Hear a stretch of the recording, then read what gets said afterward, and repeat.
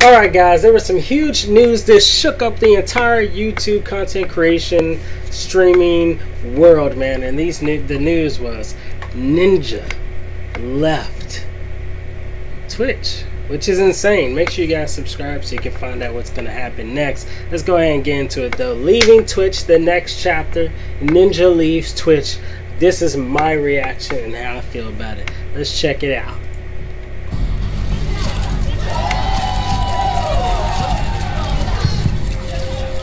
I know this may come as a shock to many of you, but as of today, I will be streaming exclusively on Mixer.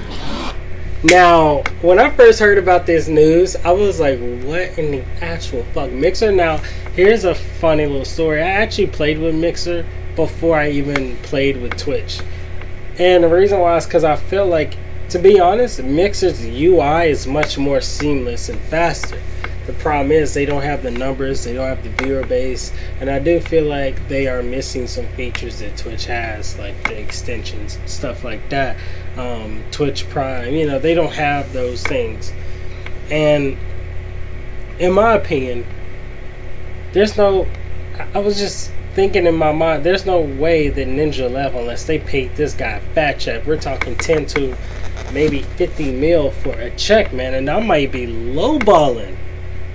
Because his Twitch channel could potentially be worth, he was already making 6 figures off of his Twitch channel, and it could potentially be worth way more in the future. He has so many Twitch Prime subs, plus people just, you know, donating to him on a daily basis, plus his YouTube income. Like, is Mixer gonna be, Mixer's not a big enough platform, and even if he converts his viewers, will they want to donate on Mixer? You know, there's tons of streaming sites that allow viewers to donate, but they don't like donating on there for some reason. They just like donating on their favorite platforms to their favorite content creators. And you've like stripped them of that. Just because you convert a lot of people doesn't necessarily mean they're going to support you the same. Who knows, man? It's the same like, okay, you try to get people on your YouTube to go follow you on Instagram. It doesn't really happen until you're like super big, and even that takes a long time. So in my opinion, I don't know if this is the right move on Ninja, but I guess for the money and long term and just being okay knowing that if his Twitch stream just never makes money again, or if he never makes the same amount, he will have a nice bag, you know, and he will be able to take care of his family, his wife, his maybe his future children. His life will be set and he'll be good. Maybe that's why he took this deal. And Twitch, let's be honest, is dying. But let's keep going. I know, it's exciting. Yes, the handsome guy in the front. How is this going to affect your gaming abilities? It really won't. It's the same me, just a different platform. Yes. What are you most excited for about this change? You know, I feel like this is a really good chance to get back in touch with my roots and really remember why I fell in love with streaming in the first place. Alright, so he said to get back to my roots. He said, I think this is a chance to get back to my roots and get back to why I was streaming, why I fell in love with streaming in the first place. Take that. There's something to this video. Ninja's blatantly saying something out loud because Twitch has clearly become super strict. It doesn't allow streamers to do certain things, and female streamers are like preferred over male streamers, regardless if they're partner or not. Honestly, you can have a female with like 200 followers on Twitch and then have a guy with like 500k on Twitch, and the girl with 200k, the girl with 200 like followers will get better treatment than he will as a partner. Think about that for a minute. I do think in a way when Ninja is saying getting back to his roots, maybe he's talking about getting back to esports. And maybe, I know Halo Infinite's coming out. I don't know if that has something to do with it, but I feel like maybe he's getting back to his roots, to where he's going to be on these esports tournament runs, and then he's going to stream when he wants to, and then he wants to focus on doing things outside of streaming too. But Mixer gives him that ability because he's like, okay, I still have my follower base. A lot of people still know me.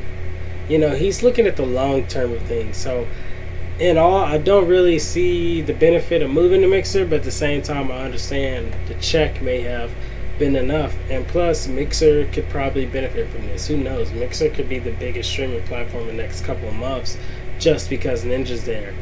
You know, and then Twitch is already falling apart. Mixer, in my opinion, has a way better UI if they can just add some more features, figure out how to advertise, and get themselves out there. Because the platform is good. It's not like Mixer's a bad place to stream. It is great.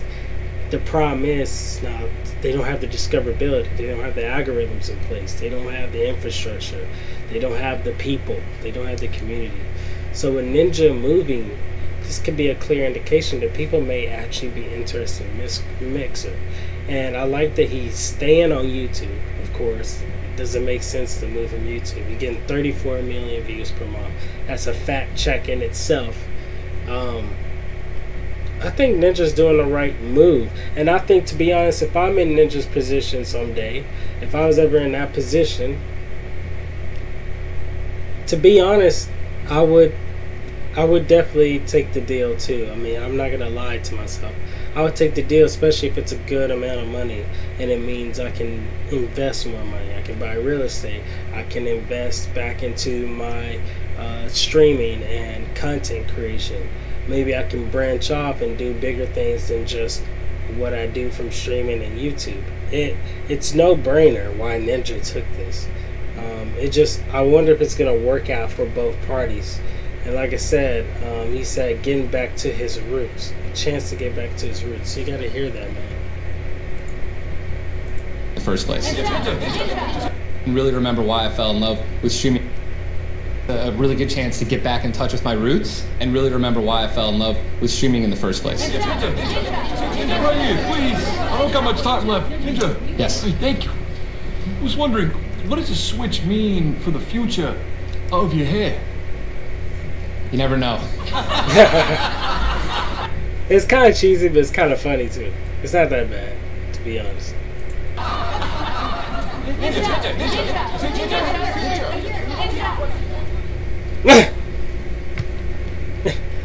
So is the refrigerator representing his Red Bull deal? Like, they just have the refrigerator there to ask him, do you still have that deal with the Red Bull because you're not on Twitch? I wonder.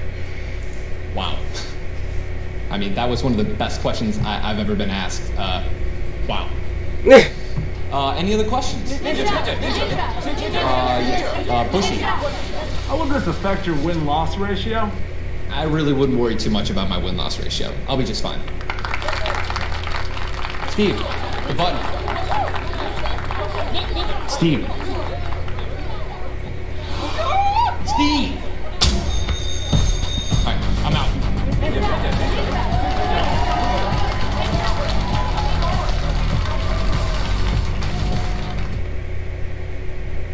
Wow. Him doing this deal, is it bad? No, not at all. I think Twitch needs competition. Twitch needs competition bad, bro. You know what? As a matter of fact, I may have at the beginning of this video been a little bit towards the side of no, don't leave Twitch because it's more popular. But fuck Twitch, to be honest. To be honest, Twitch is becoming a bad platform. I still stream on Twitch. There's no reason for me to move the Mixer.